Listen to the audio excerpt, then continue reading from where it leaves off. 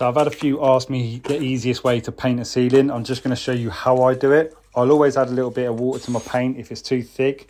It's just personal preference. You don't have to do that, but I will always whisk my paint regardless if it's put water in or not. I will use a wider roller. This is a 14-inch long pile sleeve, so it'll get through the job a little bit quicker. But the first thing you want to do is cut it in with a brush, go around the entire perimeter.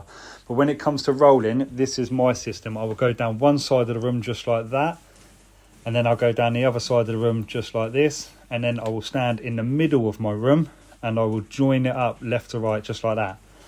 And I'll always have that roller in front of me, and I'll always work backwards, so then you're not sort of breaking your back and you're not getting covered in paint. It's just a cleaner, easier system. The paint I'm using is a non-reflective paint, Dulux Ultra Matte, so it doesn't matter which way you roll it, it will still dry back uniform just like that.